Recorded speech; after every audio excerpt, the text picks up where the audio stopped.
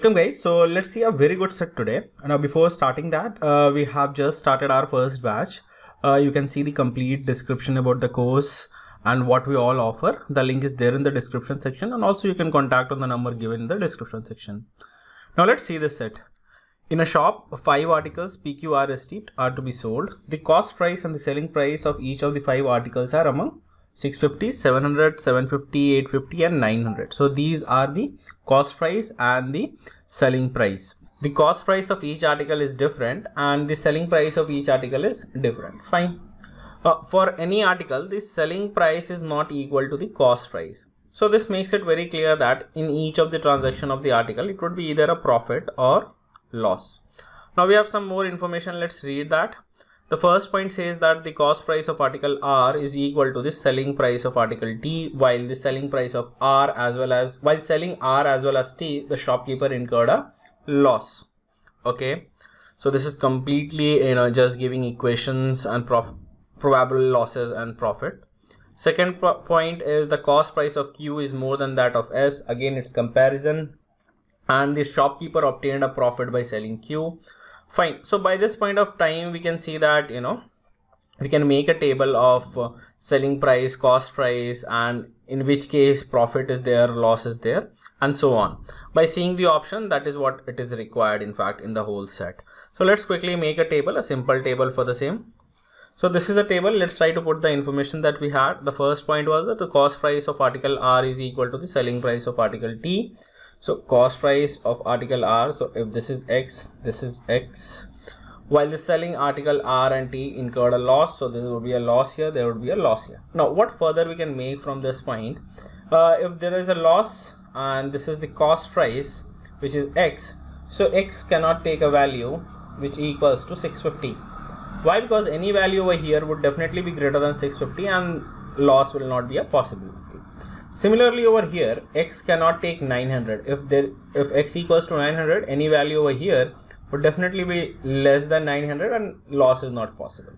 So X cannot take these two values. So quickly you have to make such things or inference.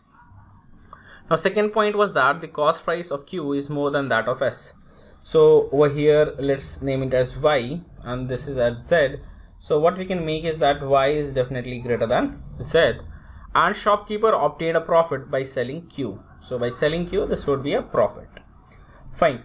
Now if this is a profit, what further we can make that Y cannot be equal to 652, right? Y cannot be a 650 because Y has to be greater than Z. So Y cannot take the least value. Y cannot be 650. Also Y cannot be 900 because if Y is 900, any value over here would be less than 900 because 900 is our maximum value, and we cannot have profit in that case. So Y cannot be 900. Sorry, it is 900 in that case also. 900. Fine. Anything about Z? No.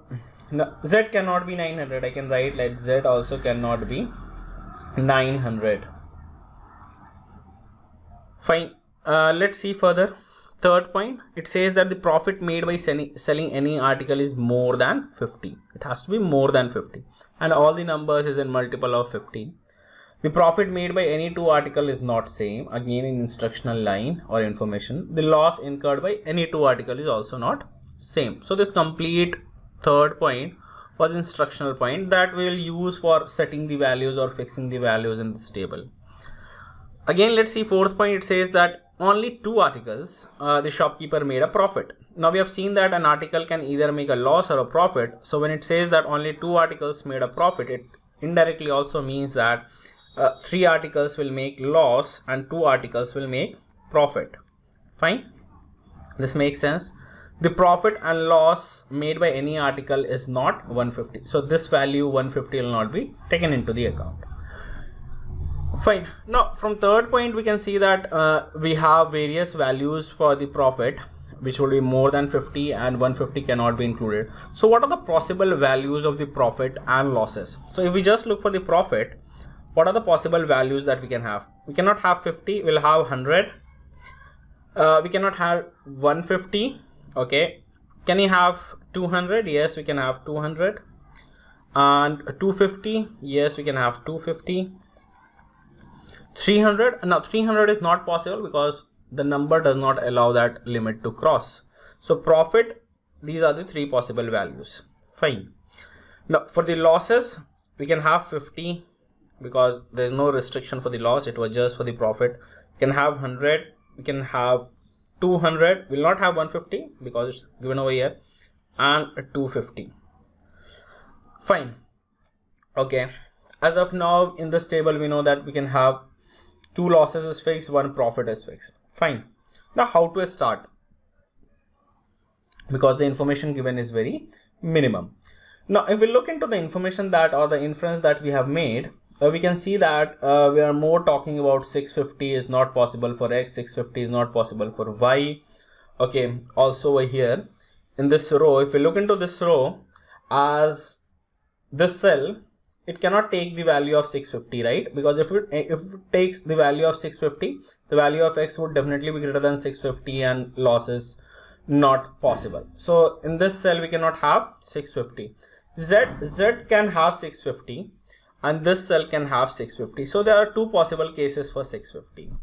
So we can start with over here, that is the best thing that we can do. Also, we'll have to use these numbers for fixing the values. So let's see. So let's take a case when Z equals to 650. So let me change an ink because I'll be using 2 cases when 650 is over here, when 650 is over here. So let's take a first case of when Z equals to 650. So when Z equals to 650, so when Z equals to 650 over here, so when this is 650, this makes it very clear that for article S, there would be a profit because any value in this cell would definitely be greater than 650 and this would be a profit. So now we have got 2 profit. So this one would be a loss. Fine. Okay. Now Z, value of Z we have got, that is 650. We have some relation between Y and Z, that Y is greater than Z. So what are the possible values of Y? Possible values of Y would be 700, 750 and 850, right? Now 3 possible values. Let's see if we can eliminate some of the values. Can Y take 850? Now if Y takes 850, if it has to make a profit, then selling price would be 900. The profit would be of 50, but that is not possible. So 850 value will definitely be not considered. Now we have 700 and 750. Okay. So let's see that if Y equals to 700 and the profit that can be made is 100, 200 and 250.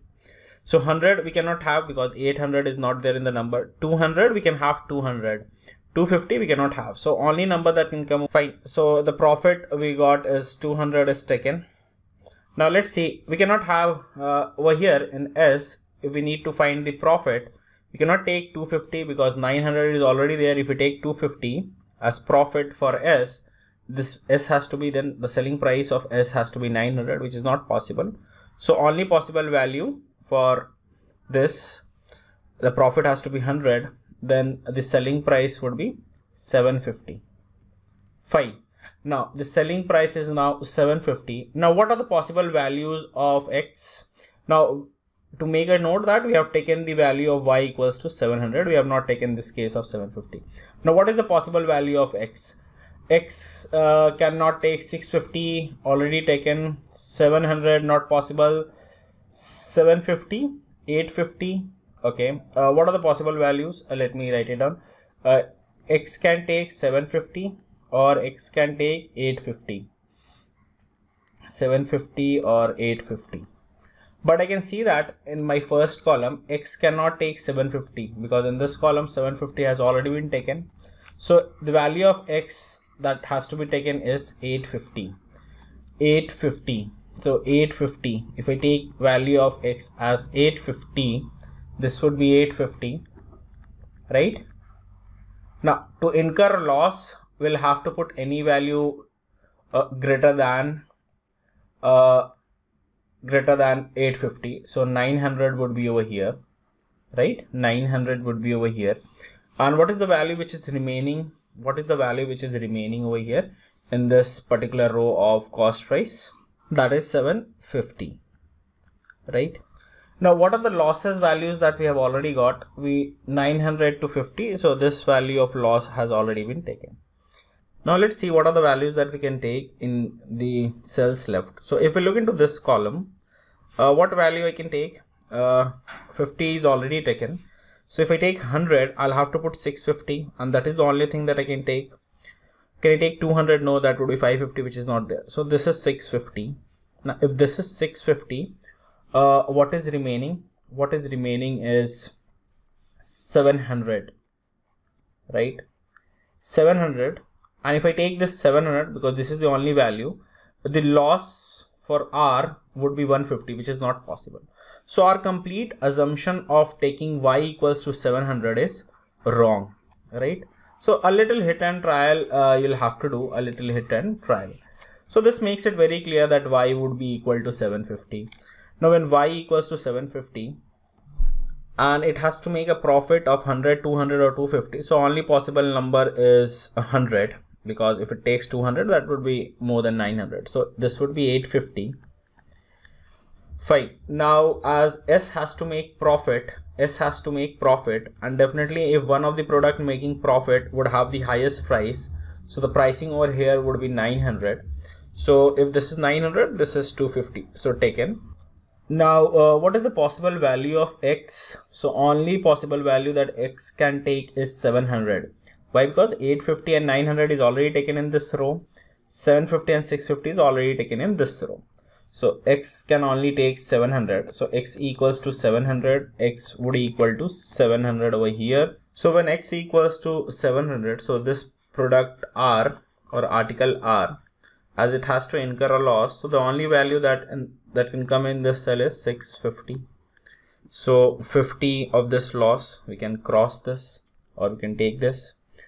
Now how to go further? Now let's see the product T. For product T, what could be the possible value in this cell? Can I, if 50 is already, a loss of 50 is already taken, if I take loss of 100, so I'll have to put value equals to 800, which is not there. So I cannot take 150 because, so if I take 200, so I'll have to put 900 over here, and I cannot make it to 250 because that would increase the value. So if I take 200, so this would be 900, the only possible value. Now in this complete cell, what is remaining is 850. And in this complete cell, what is remaining is 750. Now this is giving a loss of 100. So this over here, and let me check the other loss. This is giving me a loss of 50. This is giving me a loss of 200. So that's perfectly fine. Now if you look into option, you can answer all the question because we'll have just one set. Now in the very beginning, what I take, in the first case which I took was that making this as 650. 650 had two possibilities, that it can come over here in this cell or it could have come over here. Now by just seeing the option, I can see that I can answer all the question because cannot be determined is not any one of the options. So I can answer all the question. Let's try to do that. Even if you take 650 in this cell and try to make a case, somewhere you'll hit that you cannot go further. So let's try to answer the question. Now answering is very easy. What is the selling price of article P? That is 750. What is the difference between the cost price and selling price of article S? Cost price and selling price of article S, that is 250. What is the article selling price, or whose are 700? That is article T. Which of the following is true? The selling price of S is 700. No. The cost price, the profit made by selling price of P is 200. No, in fact it is getting a loss. The cost price of T is 750, is not 750. So this is correct. None of these, no, this is correct. So that's all. So you just have to see what are the information we have and how to link further and make cases and move. So it is a little trickier. It may take a time, but that's completely okay. We do not have much information to get much confused. Thank you.